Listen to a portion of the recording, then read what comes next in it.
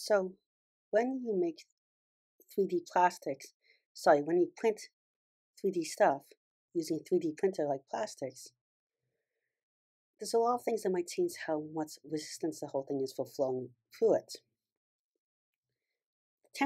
The material can change, obviously. The temperature, the pressure, you're pressing it. Some things don't, the resistance changes with pressure, like ketchup when you're squeezing it, or oobleck, or shampoo in very complex ways.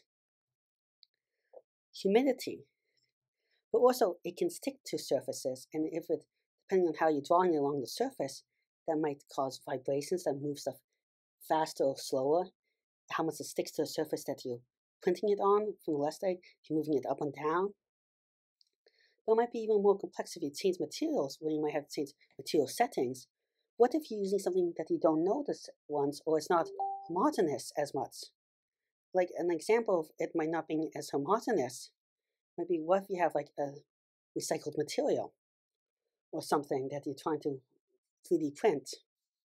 So maybe installing resistance meters in part of the 3D print head that can measure change in resistance and stuff and flow rates could maybe lead to 3D printers that can dynamically change without you playing around the settings, letting for more materials to be printed with a better quality, including recycled materials.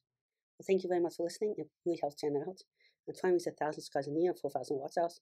It's really hard, I think, to do it. Again, thank you very much. Goodbye.